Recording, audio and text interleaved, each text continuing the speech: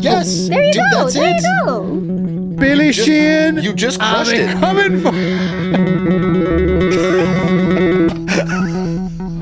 Oh, man. Oh, it's weird, isn't it? Sharon, for some reason, you're hiding your bass out of screen. I am. I wonder why that could be. Yeah, you got the new bass, Sharon. I'm really scared Scott's going to steal it from me. Why? Really, Well, really give away. It's oh my god, yeah, that's the divine move, is just get the sweetest bass and then launch Absolutely. it in a giveaway. Sharon, think about just, the people in the world, how happy they'll be. How You threw sad yourself on I'll the sword be. and gave this bass away. Oh my god. Throw yourself on the sword. No, I am Yeah, not you do it that before I do generous. it, Sharon. Yeah, no. What is it, Sharon? So update. You got a new bass and you got it from NAMM. NAMM? NAMM. How do you pronounce I think it? it's NAMM. Everyone calls it NAMM. NAMM. Tell us the story about the bass, Sharon. How long is it? Were you getting it like ages ago? No, I've it's got like actually- a distant memory of you mentioning it a long time ago. Yeah, it's like in end of October-ish, I think. They reached out to me and they were like, "We want to give you a bass." And I was like, "Oh, this has never like, happened no. to me. Never happened to me." I'm like, "Me? You'll give me a bass?" It was wild. And they sent me a couple of basses that they thought I might like, and I was like, "Oh, whatever you want. Like whatever your favorite of those is, I'll take it." And they were like, "No, what bass do you need?" And I was like, so they sent you some basses to try out first? well, no, they sent me like images and like specs of basses that they had available. Oh, that's cool. To like send me. Yeah. And I was like, what? Honestly, like whichever one is your thing, because there's just a bunch of like 5 and 4 string basses, maybe even 6 string basses. So I have all of those, and I was like, What's the name of the manufacturer? They are called RKM. And it's run by 2 dudes, Rickman and Humberto, and they are the sweetest people on the planet. They're very cool. They're really, really cool dudes. Oh, wicked. And this is like a small like a small shop, isn't it? They do like proper like handmade vibes. Super handmade, just the two of them. Dust, sawdust, A lot of sanding. I'll tell you what, dude. Yeah, a lot of sanding. I've worked in it as I don't know, like a bunch of people already know, but I started out as an apprentice luthier back in the day, and the amount of weird sawdust bogies that I got was obscene. Boogers? Yeah, just like. It's something, I don't know if like bass makers and guitar makers talk about it. Maybe it's everybody, like, back in the day, there was sort of like limited face masks. Maybe everybody's been a bit safer now, but we were old school, or I was just like young and breathing stupid. it in, and, dude. yeah, and I was just sort of like breathing it all in. And Jesus, the amount of crap that used to come out my nose daily was an issue, put it that way. And I've got a sizable nose as well. But anyway, so these guys are sort of like, are they Mexico's version of Fodera? Is that the comparison? So they just rebranded. They're about like 6 to 8 months old, RKM as we know it. But they existed like for 15 years before that. And then now they're trying to break out into the world. And they're doing a really And were they good doing job. basses before? Yeah, they were doing basses before. So they've always done basses. Yeah. Hold up the bass then. Let's have and just for context, Don't do it she yet. hasn't shown us this bass. I haven't even seen a glimpse of this bass. I've seen this bass. But hey, if you're not watching the pod on YouTube, you might be missing out. But for all of the audio listeners, just imagine a lovely bass. We'll describe it for you as she holds it up. Or just go over to YouTube and check out the video. Go over to Please, YouTube. please. Yeah. Okay, are you ready? It is a We're ready. fretless. It is a fretless because so eventually I told them, well, what I need is a fretless. And so they went ahead and they built me a fretless from scratch. Oh, amazing. And this is it. Yeah. Oh, wow. What's Look that at finish? that. It looks wild. It's so cool. Has it got a gold finish? Yeah, Yes. it's a Is it gold gold? leaf, Yeah. like 24 karat gold leaf finish. Crazy relic. That they like Oh, burned. it's outrageous. So it's relict gold leaf. That is cool. And That's cool. the prettiest thing is so the it's a headstock. bolt on. Things that are jumping out to me that I can see. It's not a bolt-on. Okay, so it looks. I was going to say, but where are the bolts? What's It's set. what's? It's a set So neck. it's Oh, so it's like to get that. What's the methodology to get it to sound like a bolt-on and have that punch, but have it feel great? I just want I don't like bolt-ons that much, so I just want to set. Do you not like bolt-on? You want it to set neck? It looks beautiful. And what's in terms of is it Seymour Duncan's? They're soap bars, right? The pickups? Yeah, what's going on there? This is Nordstrand pickups and Trickfish preamp. Yeah. It's Labella strings. Carrie Nordstrand was there, and I feel like it's they're like dual coil pickups that he makes, and then Trickfish IPA, which is a new pre, and man, how the controls are laid out is really interesting too. I also like that it's like different colored, like. Me too. Yeah, they're cool, aren't they? Yeah. Do you remember how those controls are laid out, Sharon? I don't even remember. Okay, I think it's. I might be wrong. Okay, bass, mids and highs, pickups, and then I believe it's tone and volume. Oh yeah, on the stacked. Yeah. And then what do the switches do? Do you remember what the switches do? Yeah, we've got the coil switch. Coil tap, and then we've got active passive. It's really cool. Oh, and then it's got, this is a really cool feature. It's got this thing. It's got an air tag in here. So if someone steals the bass, I can just like watch them on my phone waddling off and go knock on their door and be like, bro, get back.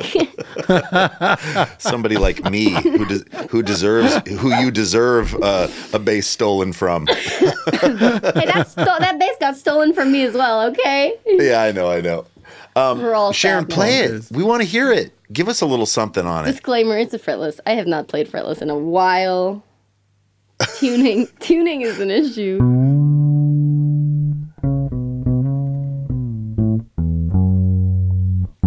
That's lovely. Sharon was like, oh, I'm going to go and pick up this bass. Sharon, before we got it, she was like, I'm going to go pick up this bass. And they're like, Carrie Nordstrand's going to be there. The Trickfish guys are going to be there. And then they're going to give it to me and expect me to play something on it. And I was like, yeah, of course. This is NAMM. The worst. Yeah. And I'm like, and I'm going to be all out of tune and it's going to suck. And they're going to be like, why the fuck are we giving her a bass?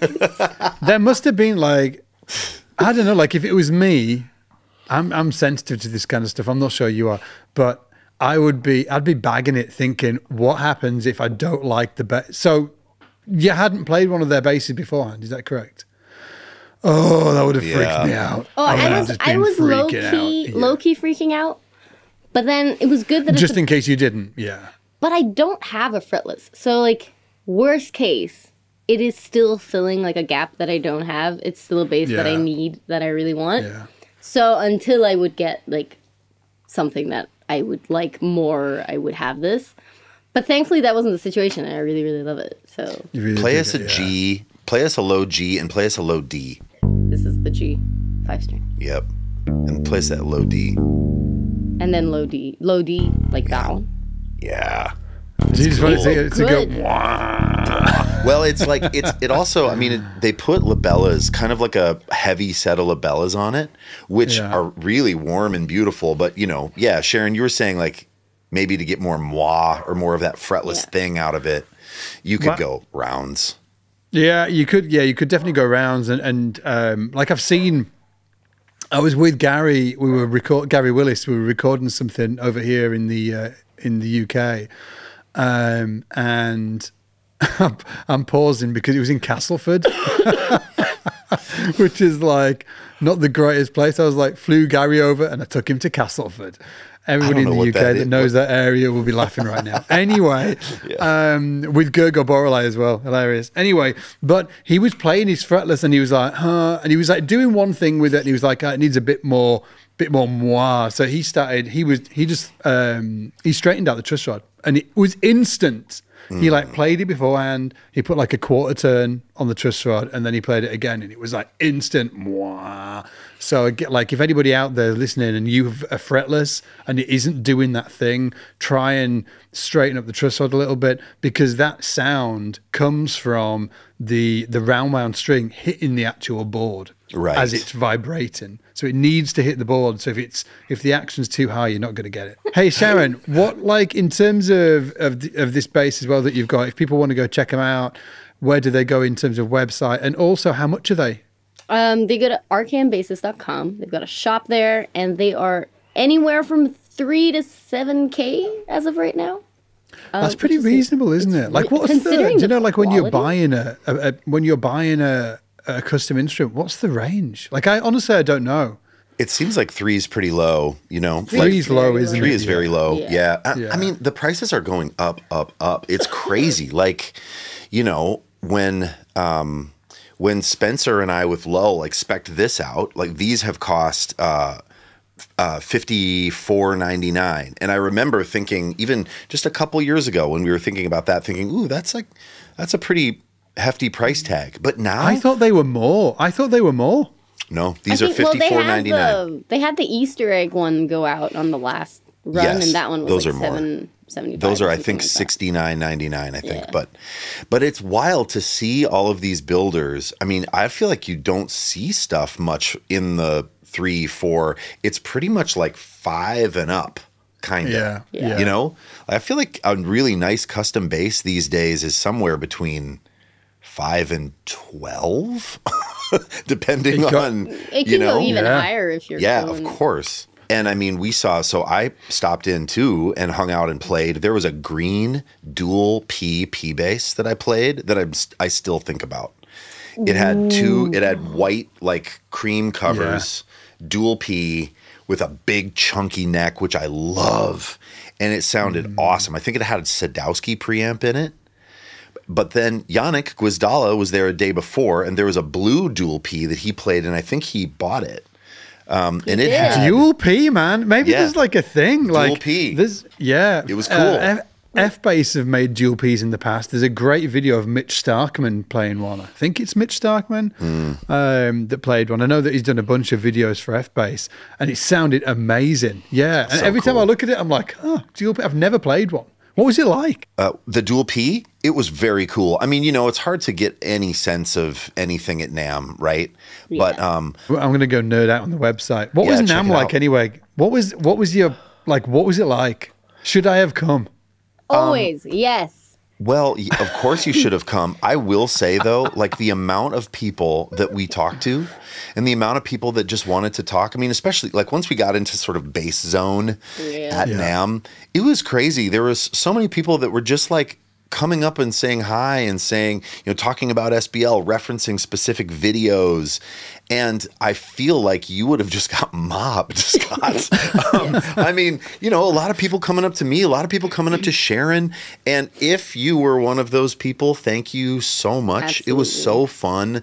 Like all I wanted to do was just look people in the eye and talk to them about, you know, how they were enjoying the show and if they had questions about SBL or about content or bass stuff. I mean, it was awesome. So, you know, it's that thing of like, if you like talking to people, it's great. And if not, I think that's my problem. Scott's face is like, that's my problem, dude. Like, I am a weird little recluse. I really am. You know, like these guys, just for context, have tried to get me to go to NAMM for 2 years now, and I am resistant. I'm resistant. It's one, it's like freaking 11 or 12 hours away. Yeah, which is brutal.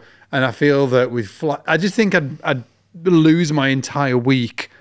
And then on top of that, I am a bit of a recluse. But even like I've done the London Bass show when that was up and running, and that was really fantastic. And enjoyed it, loved it actually. So I do think that I would absolutely love it when I'm there. It's just the resistance. The resistance real. Ian, I was like, man, if Scott was here, you know how you are, Scott. Like if you like something, you want to keep doing it, and then you're like, let's go harder. And I was like, if Scott was here, he'd be like, guys, next year, let's get a fucking booth. Yes, dude. If you were there, you would immediately go, okay, next year we're getting a booth, and our booth is going to be the biggest booth, and we're going to invite everybody to play. We're going to have all the coolest basses, all the coolest amps, coolest pedals, and it's going to be a hang. And like, that's what you would do. You'd go, I know what we're going to do.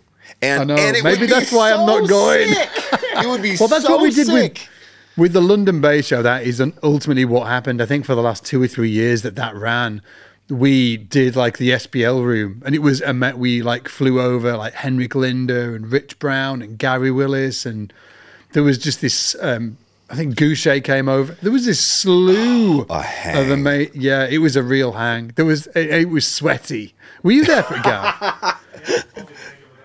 Bobby Vega was there. And there was this one particular moment where it was just, the room was so full. I can't remember who was playing.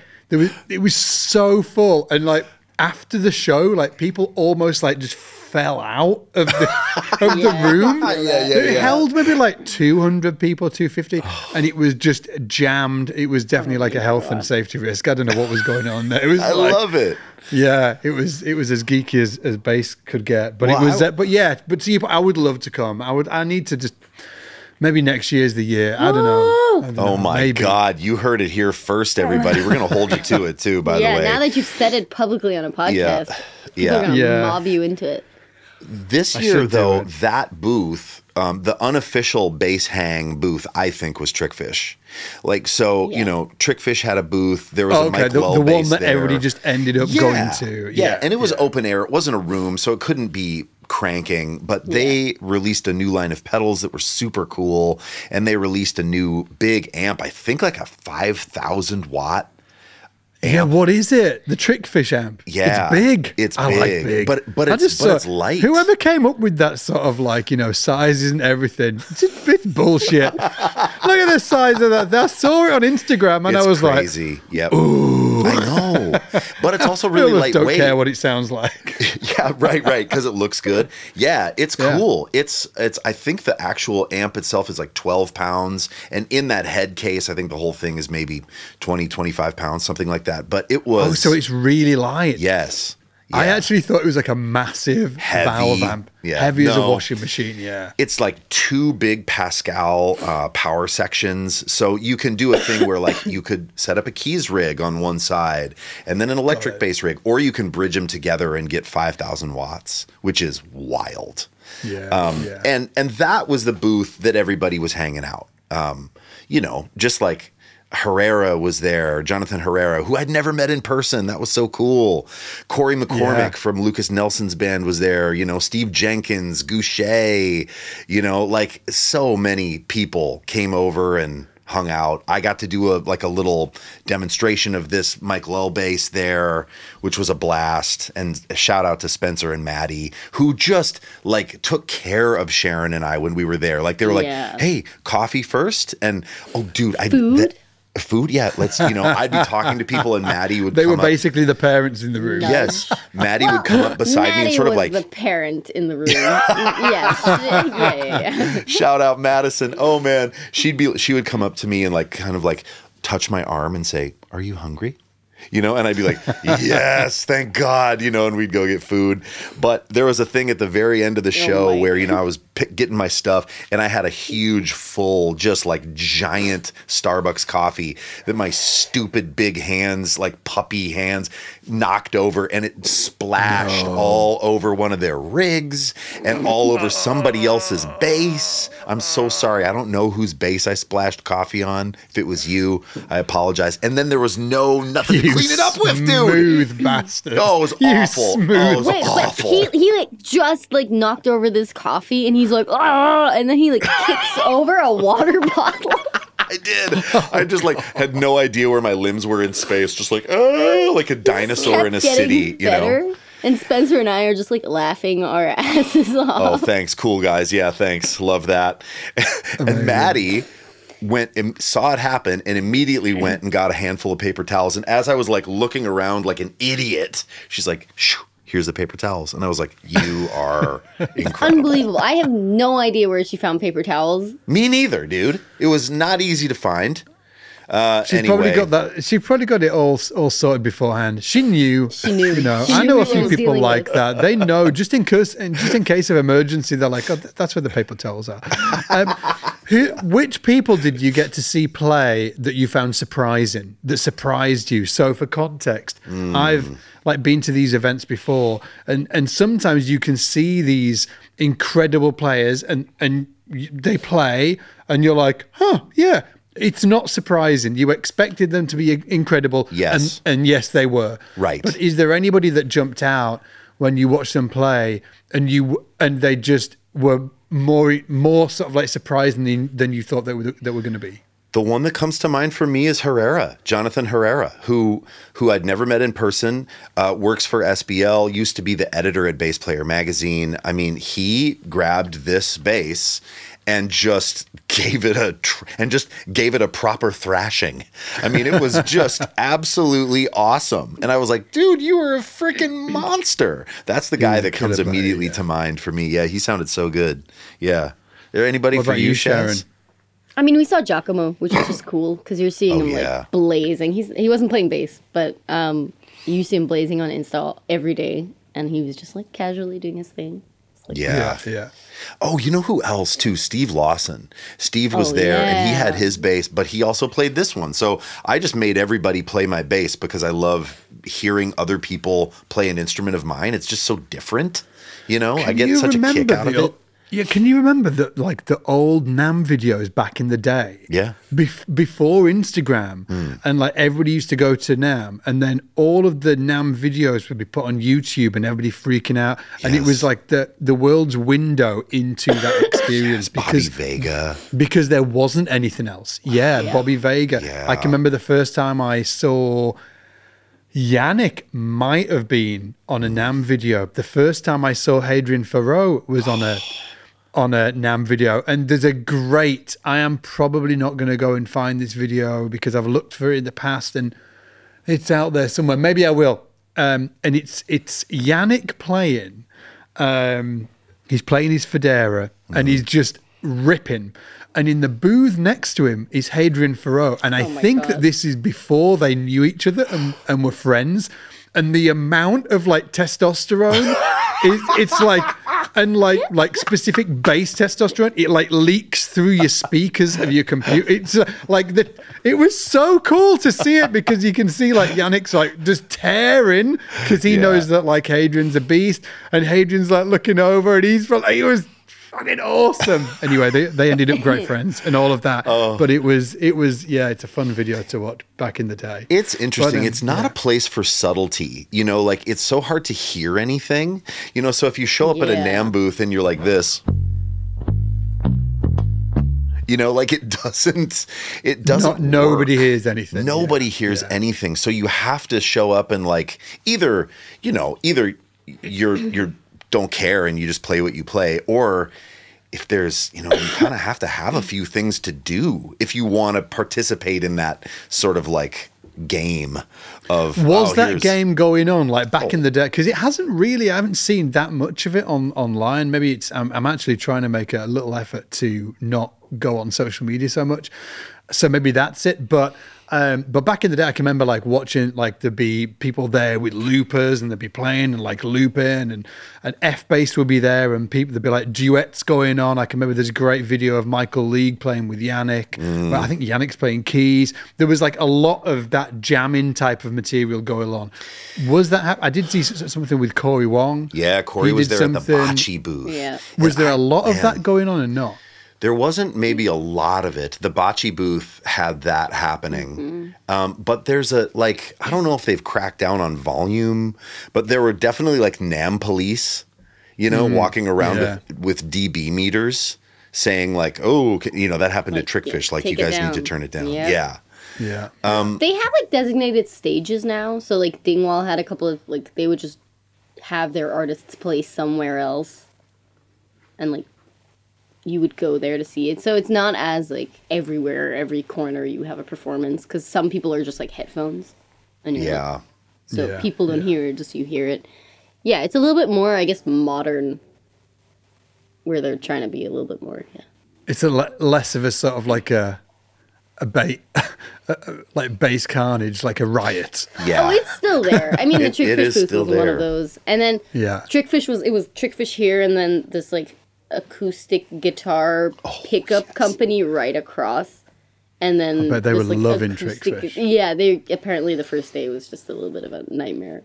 Bit edgy. Yeah. Whoever organized that did not think that through. Oh man, yeah. But that company too that was doing the acoustic pickups had like performances almost constantly. Yeah. Like it was like someone was in their little stage playing all the time. So Trickfish was sort of like, like we either have to just interrupt them or we're never gonna, like if someone's just playing there all the time, well, yeah. But that's a tricky thing, Wow. No pun intended.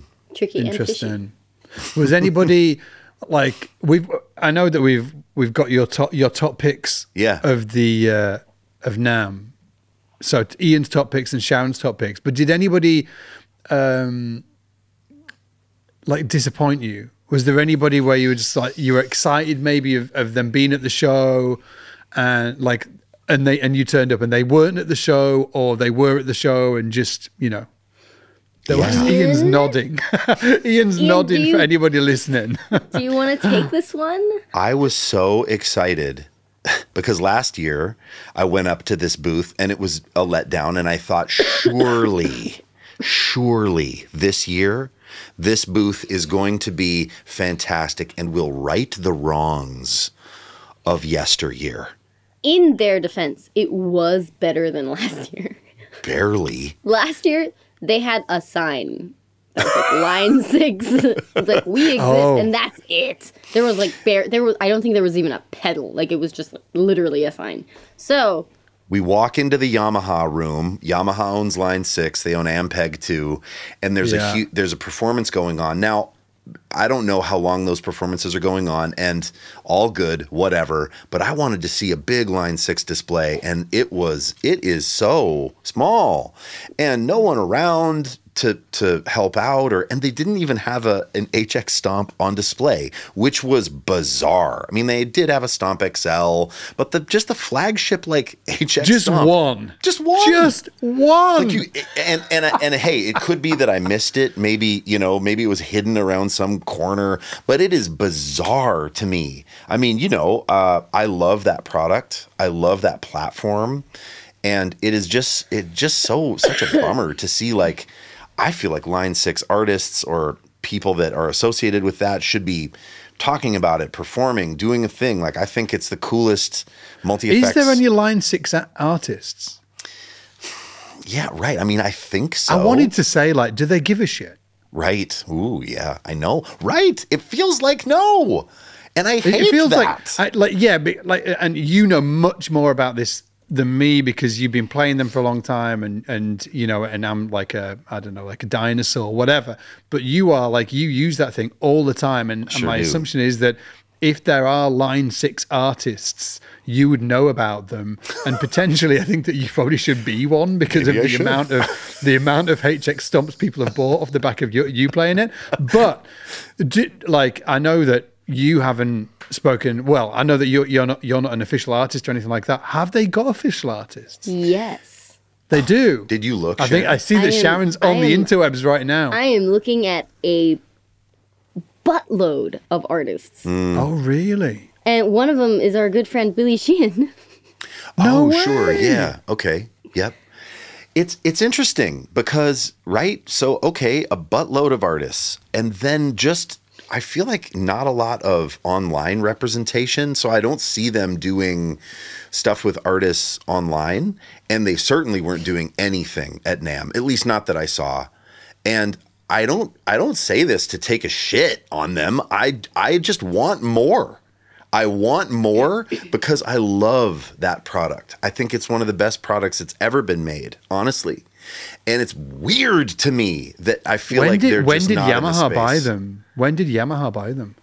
That's a good question. 2014. Wow. So they've owned like TC Electronica are a great example. Can you remember when TC Electronic owned the bass amp world? Yes. Owned it. And then Korg bought them. Was it Korg? They screwed it. I think it was Korg.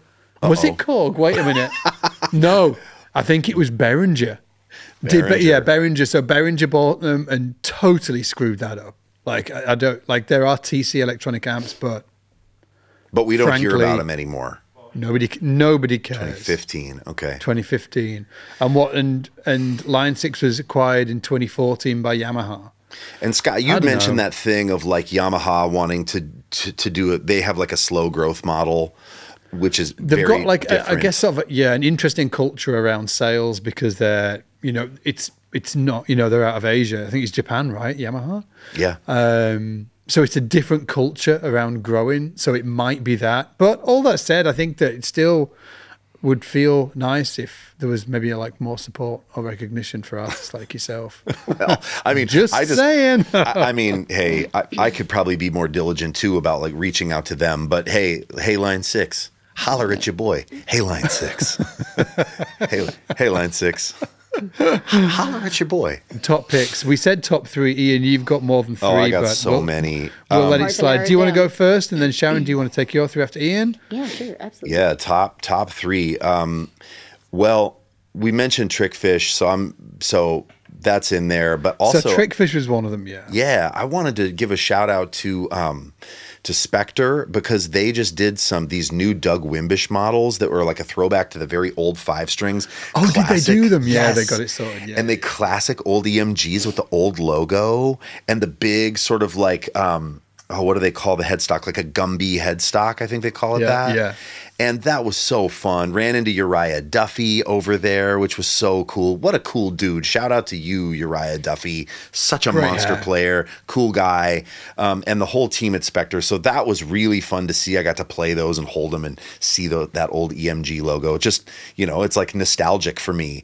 But another one that was a big standout that I wasn't sure how I was going to feel was Stradi or Stradi. I don't know how to say it, but they are absolutely incredible. It's a husband and wife team. Are they from Poland? Yes. Poland? Merrick, I believe, and Aga. And I might be pronouncing their names wrong, but I believe a husband and wife team that make these crazy, they sort of look like a massive violin. Yes, a massive violin. And to me, I reckon most people listening to this will have seen images of these basses because they're so stunning. Yeah, and we'll throw some up here as well. Probably won't know who make them. Yeah, so it's Stradi. With an I on the end. Yes, I, capital I. Okay, Stradi. Yes, and aesthetically, it's not my thing, right? I can't imagine taking one of those to a gig that I'm playing, but they are just as a piece of art and as a design in the space, they are striking. And I thought, like I've always appreciated them, but never really been like, I don't know that I really want to play one. But this time I played one, and I got into a space, and it was a fretless 5 that had black strings on it. And it went like, it did the fretless thing that I love, which is that super slow envelope, like it sounded like a cross between, but like a piezo pickup in the bridge. So it sounded like a cross between an upright and a synthesizer. It was like, got it. Yeah. Like low G's were just, I was like, oh my God. Like they had them set up really low. And I was really taken by that instrument. And that really surprised me. It was did it have a cool magnetic pickup as well? It did, but it was hidden. So it was one of those ones, right, that the fingerboard went all the way through to the bridge, and the magnetic pickup was somewhere underneath the fingerboard, right? And then the bridge had piezo. The first people that I saw do that with the fretless with the fingerboard running all the way right down to the bridge was actually Marlowe. Yes, Marlowe basses. Of course, they were the original ones that I think did it back in the day. And obviously it's great to see that. But obviously I'm sort of like, I might not be. Then maybe they didn't influence Stradi, but you know, it's great to see people still using that like design aesthetic of the fingerboard running all the way through because it's so cool. Yes, it is. I can remember the first time I saw it, and it was like, wow. That Marlowe bass is called a Diva, I believe, as well. And I think you're right. I think it was the first one. Were Marlowe there? They were, but not? They didn't have their own booth. I think, or maybe they did, but I was looking for them. I saw that the Spock bass, which is the one with the hemp bass, the hemp top. That bass was there, but we didn't actually hang out at the booth. Last shout for me, I'm going to stick 2 in there because you can't stop me. Madison had, and that was the Henrik Linder. Am I correct on this, Shaz? Is that Madison basses? Yeah. That has the Henrik Linder with the true temperament frets. Yeah. Henrik was at the Trickfish booth, got to play a little bit of his bass that Madison makes for him. And was Mr. Madison there? He was, yep. Got to shake his hand, and it was so cool. That bass was really interesting. Again, it's a little too much bass for this guy, you know? It still makes you a little dizzy if you're like staring at the fretboard. It's so weird. And so many strings and lastly, I'll just shout out Alinto because, you know, that company is now run by James Carbonetti, Eric Coco, and Mitch Friedman, and they were all there, and they had made some amazing, like really cool basses for the show that were beautiful and like interesting woods. They had like one that had a spalted maple neck that was really cool and just awesome. I love that they're doing the vintage thing, but in kind of their own way. They're not just carbon copying a Fender, you know. They're doing kind of a really cool, unique take on it. Really thin necks too. I played some necks, Scott, that were like thin front to back. That I feel like you would be. I know you would be like, hell yeah, dude. Like I like a little more meat, but there were some I played that were really thin C's that I feel like you'd really dig. That's what I got. I would love, next time I go to New York, I really want to go hang out with them guys. You got to. Sharon, what are your top three? Hit me. Obviously, RKM. I mean, RKM for the number one spot. Yeah. I mean, I kind of have to. They gave me a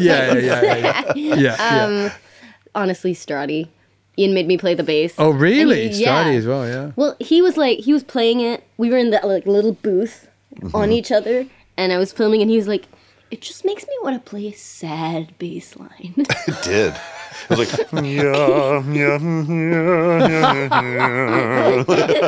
What's the price like on those? Are they really expensive? Know. I didn't even want to ask. Yeah.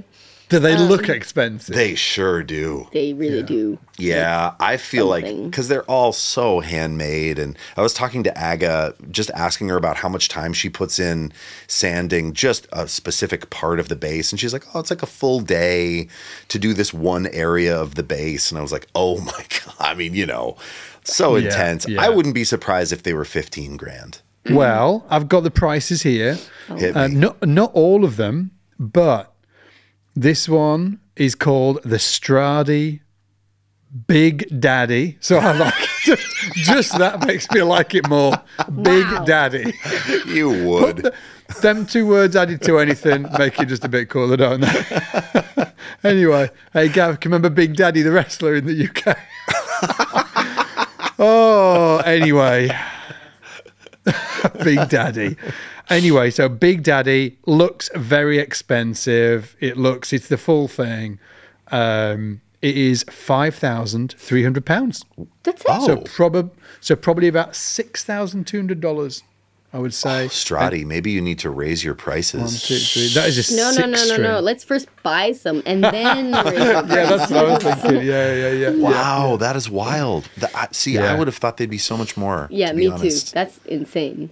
Very cool. You know, it reminds me when I ran into Marlowe in the at the Germany show. I was shocked. All their basses had sold immediately, and I was shocked at how little they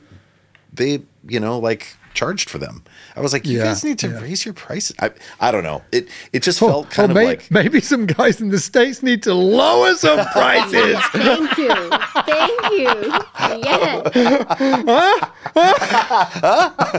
How about that, Allison? Huh?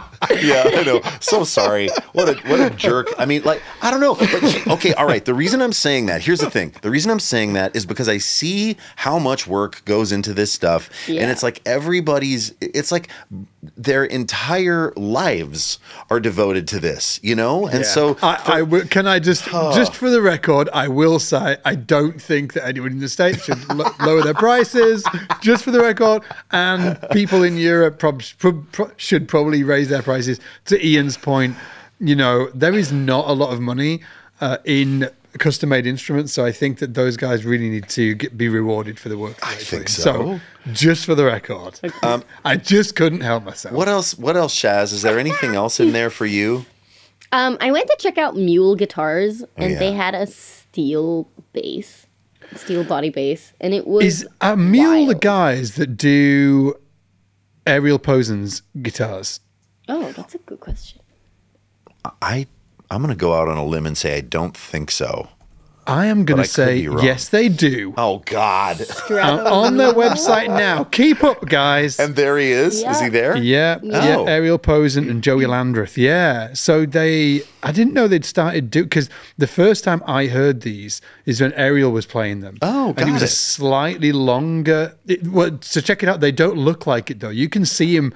You've probably watched a bunch of videos of Ariel playing, yeah. Ian, and he's been playing one of these metal guitars. Oh, crazy. Crazy. Yeah, slightly longer string spacing.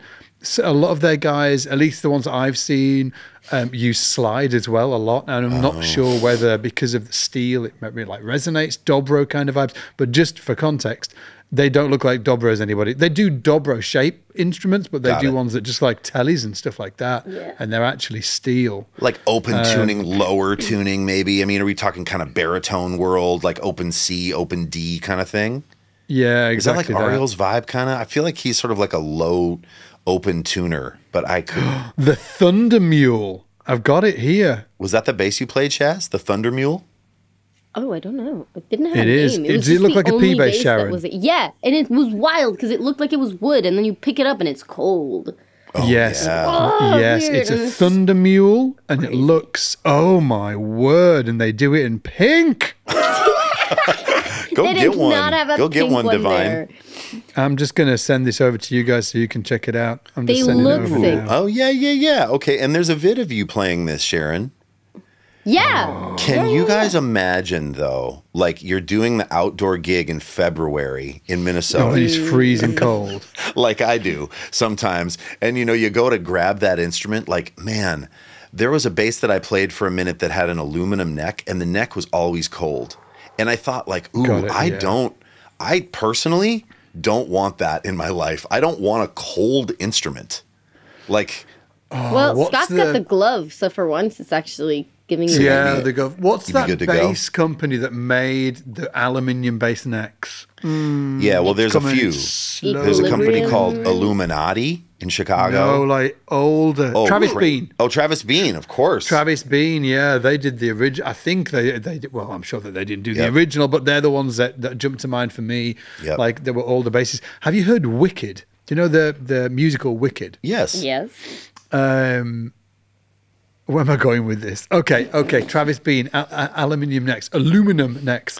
Thank you. Sharon, aluminium or aluminum? Aluminium because of German. Aluminium. What? Where's that other eye, guys? Ian. Where's the other I eye? am Where is it in the sorry. word? What do you mean? That's how you spell it. Aluminium? Aluminum. That's how you spell Aluminium. it. That is not how you spell it. Anyway, we digress. But anyway, so Wicked, the musical, I can remember a friend of mine, he was doing sort of like, it was on tour. So anyway, he was doing something to do with it. And he was listening to the original cast recording. And the bass sound was killing on it. Anyway, he finds out who the bass player was. He messages him online. And he's like, what bass were you playing on the original recording to Wicked? And it was a Travis Bean Travis with Bean. an aluminium neck. There you go. Wow. Aluminum. That's cool. I mean, Kramer Yeah. used some too, I think. And there's another neck maker that's really cool called Robot Graves that makes aluminum Robot necks, Graves. aluminium necks. And I mean, what a cool company name. Jeez. And they, there's a company a bass maker named Nick from Island Instruments in Canada who does a bunch of aluminum stuff. And he uses that Robot Graves stuff. And it's sweet. I just don't think... For me, I don't know. Like, I want a warm wooden neck, I guess. Like, I don't know, touching man. it when If it's you're doing cold, I don't know. if you're doing an outdoor gig in December here, I mean, probably in Minneapolis as well, the strings are going to be cold no matter what. It doesn't really matter. Oh, no, it does matter because it's your whole hand is touching this thing. But Oh, everything no. is cold. Well, it I guess matters. it's metal. It's true. I hope Can I I tell never you a find story out. about I a friend hope of I mine? never find out. Yeah. I'll tell you a story about a friend of mine. This friend of mine, bass player actually, recently did a gig and unknown to him because he just didn't think about asking, is that he traveled to this place to do a gig, did the Yeah. flight, got there, Yeah. and it was minus -40. -40. Yes. That's cold, dude. Celsius. Yeah, and this friend of mine, because he didn't ask when he got there, you'd think he had a winter jacket. You might think he had some appropriate footwear. Oh, hold on. Hold on. But no, he just had his flannel shirt. He had a flannel shirt and his Nikes. And this friend of mine was Ian Allison. I am such an my God. Listen, I'm an idiot for a lot of reasons, and this is only one of them. Like I love that I was like, talking, and you didn't know I was talking about you. That is amazing. Amazing. I sent Scott a screenshot. I'm like, yo, dude, -40 is where Celsius and Fahrenheit meet. It's like the apex of hell. So aluminium necks, not good for that gig. Yeah, and I'm just reading here. It says, I love the way that what they call mule. Yeah, mule guitars. Mule Risonic. How do you pronounce that, Sharon? Anyway, we'll just go with mule. Mule guitars. It says, behold, this is from their page. I love it. Behold. My bass playing brethren, the Thunder Mule. Then it goes on. Basses are rad, and this one is made out of steel. Full stop. I freaking love this. A hollow steel resonating chamber attached to those big old strings. The sound can only be described as thunder. Okay, a little more. Wow. The hollow steel body imparts a 3D element to the sound, much like it does to the Mulecaster. And by being made of steel, it keeps the definition in the notes that it's tough to describe. It's something to be felt. Anyway, I just love the way that they describe it on the page. That's fun. Yeah. Behold my bass. Behold. Brethren. There was another company. Do you guys remember James Trussart? No? Okay. I don't. Just radio silence. Cool, guys. Cool, guys. Hey guys. Sorry. Hey, guys. Yeah. Are we doing this podcast or what? No? Yeah. Oh, okay. So, Do you hear him, Scott? I can't hear him. He's talking, but I can't hear him. So I was stuck. I'd literally, my brain had sort of unplugged, and I was thinking about the word behold. Literally, you were speaking, Ian. Behold. And as you were talking, in my mind, I was thinking, I need to use the word behold more. How can I use that more in my life? Anyway, I apologize. It's great. I'm coming clean. All so good. what was the guy called, Ian? Oh, James Trussart. So cool. I guarantee you've seen these instruments before. They made a thing called the Steelcaster. And I don't know if they're still around, but I'm gonna just send this to you because it is pretty. Oh yeah, hold on. You guys are the Steelcaster. Yeah. Oh my Are you seeing God. it? Scott, this is what you should have played for your freaking album. Talk about Let me have a look. Steelcaster. some cyberpunk shit. Oh, they're really cool. And there's a few people that played them. Yeah, there's a huge. If you scroll down a little, yeah. Look at all these. So cool. They're so cool. Some of them are like really rusty. Yeah. Have you played one? Yeah. There was a company in, there's a music store in Minneapolis that used to stock some of these. And it was a blast. And then all the different colors. And these were cool. I don't know it looks like they're still doing it, but they just haven't made a big splash recently, at least that I'm aware of. But they're cool. Is it like metal laid on top of wood, or is it all metal? I think that some of them have like a wood surround, and then they have metal insides, but then a lot of them are hollow. See the ones that are like corrugated? They have to be. They're so heavy, even as a hollow body. Yeah, right. Yeah. So they're hollow, and you can see the guts inside through the corrugation. I don't know. That's cool. It's just a vibe. Okay, someone educate me. What's the point of the steel? Is it like... It didn't feel like a massively different tone. It just felt rounder and warmer. Is that? I imagine nothing really. I mean, okay. Well, Liz, I will say it's this: just cool. The aluminum necks that I've played have felt like hitting a string that's attached to two ends of a pole. It like in terms of response and sustain. It was like the response is slightly different. Like it just felt really more like a neck through thing than a bolt on. So Shaz, it might be right down your street, I don't know. But it's too heavy. It's too heavy. Yeah, it was like a 4-string regular size thing, and I was like, What the mule one was, yeah. It wasn't super that heavy. It was fine, but it was just, heavier than you'd expect for a regular 4-string P-bass looking thing. Yeah. But it sounded great. It was really comfortable to play. And it looked like wood. It blew my mind. I definitely want to check one out. Yeah. Okay, before we close it up today, have we got any final shout-outs? We maybe shouted it out before, but shout out to Maddie and Spencer Lull. Thank you for making me this bass. Maybe it's been about a year ago. And just thanks. They are so amazing. They're like incredible hosts. They would take us out to coffee and dinner and hang out and drop us off at the hotel. I mean, just like really, really lovely people making lovely instruments. And also shout out to L.E.H. Got to play some of their basses. I believe she used to work at Sadowski, right? Yes, that's the story. They're the basses with instead of the rotary bass controls, they've actually got sliders, haven't they? Like little cool. faders. Yeah, exactly right. Yeah. And that was cool. And the way that they build their instruments and like just the fit. I mean, they've been doing awesome stuff on Instagram, showing build process, showing neck fit, showing cool things like, carving the nut and how much time and energy goes into something like that. Yeah. And just incredible, beautiful, beautiful bass guitars. Yeah, that was cool. Is it just her? Is she doing it all on her own? Or she got a team? I don't actually know. If she has a team, it's small.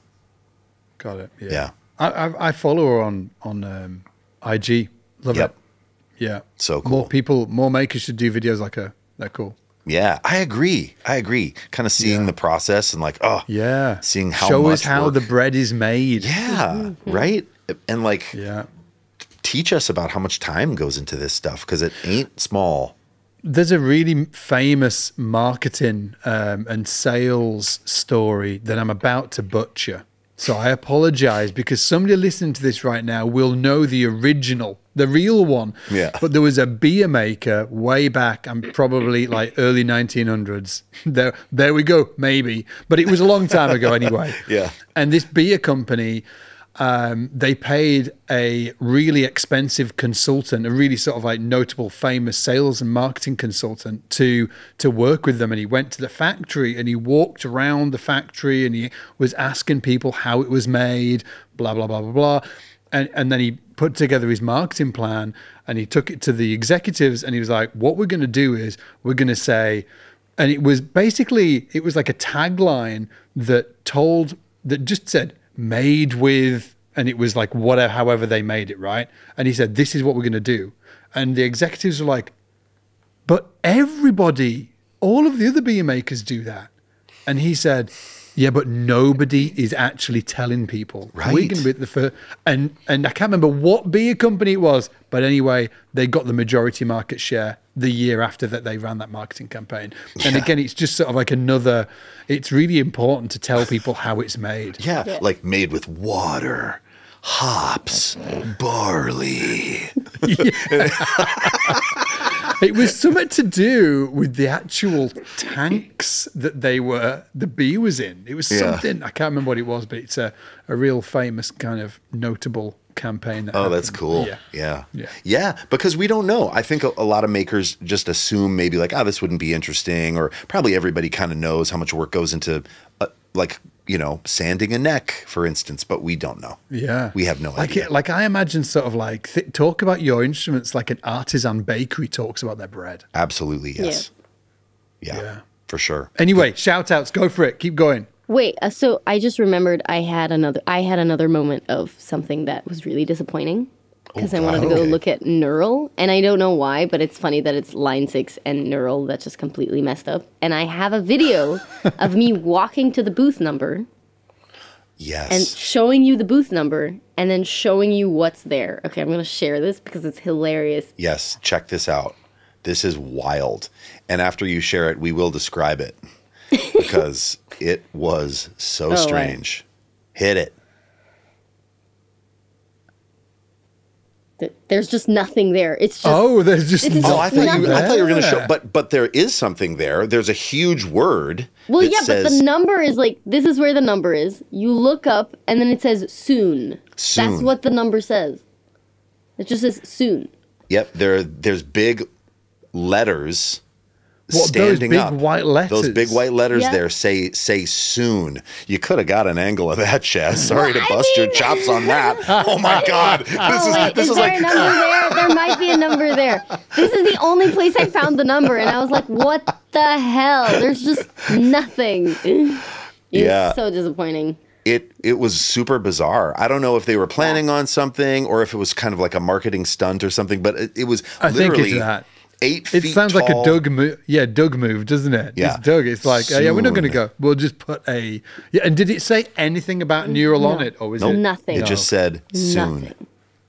But I'm sure a lot of people took I think pictures that's and videos pretty cool. of it. Yeah. So disappointing. I was so disappointed. I was like, what the hell? What soon? What? Oh, well, I mean, Yeah. Do you know, they like, don't- the. yeah. Go on in, sorry. If they don't incorporate their plugins into their hardware, like that has to be the next thing. So all the archetype stuff, right? Like Corey Wong and Pliny and all the artists all the amazing artists that they have. If that doesn't go into the hardware, I would be very surprised. I think that's the move. I think that's what they'll do. Yeah, I think it is. That's my I think that prediction. they're really strong. I'm like just so like constantly impressed by Doug. I think he's like obviously a monster operator to be able to pull the moves that he's done. But I loved. I kind of love the sort of like tongue in cheek, like mystique of it. I think that the first time I saw anything like that being used was when it would have been like I was 21. I'd first moved to Leeds, so we're talking like 99. I was living in Leeds. It was 1999. Oh my God, Sharon, how old were you in 1999? 3. Sharon was 3. Sharon was still shitting her pants. Yes. Anyways. What month? Because I might have been 2, because I was born end of 96. Well, then you were definitely shitting your pants. Yeah. I'm going to remove the maybe. Anyway, and I was driving around Leeds and I noticed that there was these black posters all over Leeds, and it just on the poster, it just said, "Who is Dave Matthews?" It was all over Leeds. Wow. Yeah. Yeah. Who is Dave Matthews? And I can remember just thinking, oh, that is such a cool campaign because it just, evokes the question, well, who is Dave Who Matthews? the hell is Dave Matthews? Who is? And nobody knew. Like the Dave Matthews Band was never really a thing in the UK, but I did think it was a really cool marketing campaign. So, obviously, the Neural went one step further and removed their name from it. Yeah. So it just says, "Who is?" Question mark. So, but I do like the spirit of it. Soon. It's because you We weren't shall expecting see. to like go and like press stuff. I was like, Yeah. Go on. Sharon, did you see Sire? We were supposed to go see Sire. We I never found find him. Yeah, it was a Yeah. bit of a it was a big haul. A lot of stuff. Is it because it's so big? Oh. Okay. The weirdest thing about NAMM is how they've been running for I don't even know how long, and somehow they have still not figured out a good numbering system and how to like help you find stuff. We'd have the numbers of like where you need to go, and it would take us like 20 minutes to find it. And it's like 4250, and the one next to it is like 6280. It's like how does this make sense? Yeah. Yeah, it's weird. Yeah, And weird things. Maybe that's another episode in itself. Weird things about NAMM. Let me tell you some weird things about NAMM. Have you ever gone to like cancel a subscription service like Netflix or Prime? Yeah. And you just like you're trying to cancel, and it's like it's almost impossible. I have been subscribed to NAMM. I don't know how I even ended up subscribed to NAMM, but like Lisa said, hey, you're paying NAMM $300 again. I was like, this has happened for the last 4 years. Like, why? Like, what is going on? So I do not know what's going on. Who knows? But yeah. That's incredible. And then I'll forget about it. And then that'll happen next year maybe like this is going to be my entire life. I'm going to have a lifetime subscription to NAMM because it only comes around once a year, and then they just bill me for what I'm so confused. What are you getting from NAMM? Yeah, what are you getting from I have no idea. I have no idea. I don't know what. I signed something. I ticked a box somewhere on the internet years ago, and now miraculously money gets sucked out of my account every year to NAMM. I don't even know. Maybe it's Probably just NAMM don't even know this thing.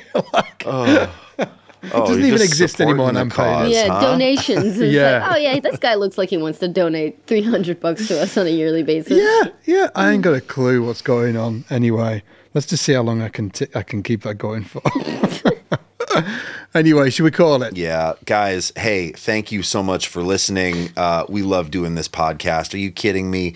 Scott Devine, thank you for sending your correspondence, Sharon Reynolds and me, to the NAMM show. We had a great time. We're dragging you along with us, dude. You're just gonna be drinking coffee. You're gonna be kicking and screaming, but then you're gonna love it. Next year, giant SBL booth. You said it. I didn't say a booth. I said a go. Oh, just wait. In 2 years, there'll be a booth. And in 3 years, there'll be like a whole like speaking thing. Just wait. Just wait. It's going to happen. That's what we want. That's what we want. Maybe it will happen. Yeah, maybe it will. Hey, if you like it, if you like the pod, you guys, check it out. We're trying to get this thing moved over to the main YouTube channel. That's what we're doing. We also, of course, have it streaming on all the places you just listen to audio. We're trying to do an okay job of explaining the things that we put up. But if you want the full experience, head on over to YouTube, the SBL channel, the main channel, and you can see all of our beautiful faces and beautiful basses. Ooh. Leave a comment. Let us know what you want to talk about. If you're just listening, please leave us a 5-star review. It really helps out the channel. And until next time, see you guys.